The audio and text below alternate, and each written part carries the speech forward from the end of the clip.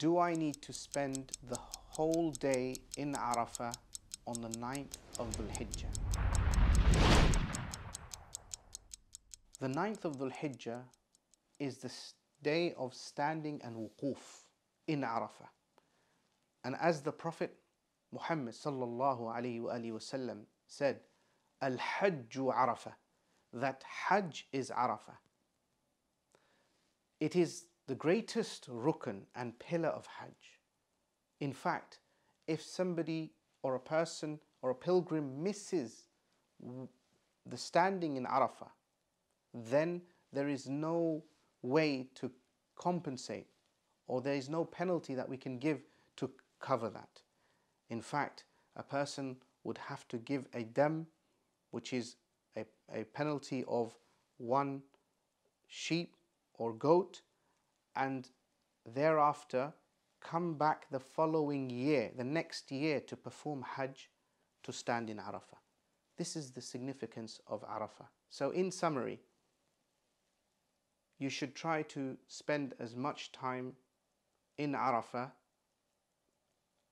However, if you spend even 1 minute or 1 second in Arafah, technically speaking, you have completed your standing in Arafah. However, as the Prophet ﷺ did so, and the Sahaba, they stood and they prayed and they supplicated to Allah Azza wa Jal all the way until Maghrib time.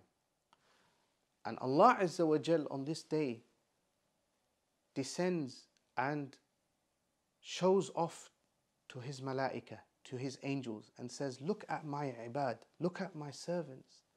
They are seeking me. They are standing and seeking me. And then Allah Azza wa Jal will forgive more people on this day than any other day of the year. Allah subhanahu wa ta'ala will grant them the itqum min al-niran, the freedom from the hellfire, more people than any other day of the year. So we should endeavor to stand and seek istighfar and forgiveness, and spend as much of the day as possible at Arafah. However, for whatever reason, if we're not able to stand there for that long, it is still accepted and valid. Follow us and subscribe now on all things Hajj and Umrah.